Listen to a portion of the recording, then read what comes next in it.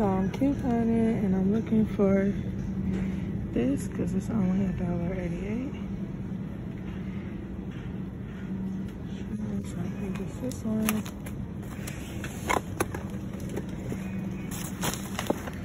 I also got some bacon, which is only $3, which is really good. And shrimp, excuse me. So the shrimps for only $7, which are normally $15. So that was really good. Alright, I'm out of here. I just wanted to come to the coupon. I went down a few dollars.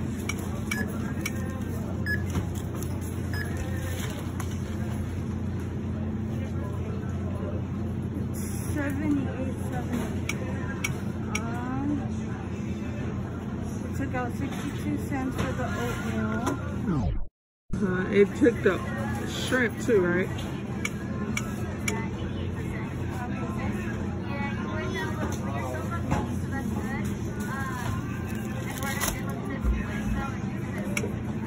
It should be cheaper than that. I got the wrong shrimp.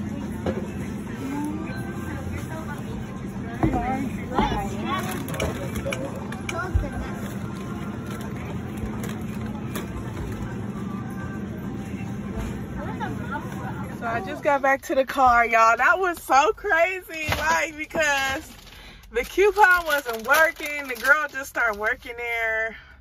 They was trying to say somebody might be using my club card account. So if you out there, you been using my Safeway card points, you troll.